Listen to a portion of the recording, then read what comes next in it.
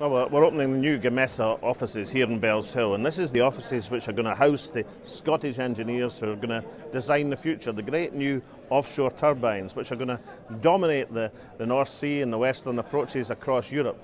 Massive new sophisticated turbines designed by Scottish engineers, engineering the future of the European continent.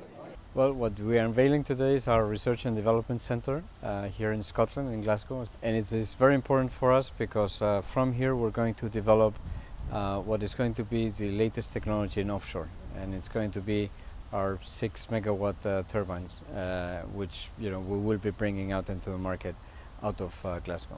To me, it's a bit like, a century ago when Scotland built the ships which dominated the world's oceans, or a generation ago when Scotland started to design the North Sea oil and gas platforms. So here we are in a new energy revolution, and Scotland and Scottish engineers are going to be at the van once again. 180 engineers, as we just heard from the chairman of Gamesa, are going to be housed in this wonderful new building as that great new machine reaches its implementation stage. And this is an endorsement of Scottish tradition, but even more than that, it's an endorsement of Scotland's future.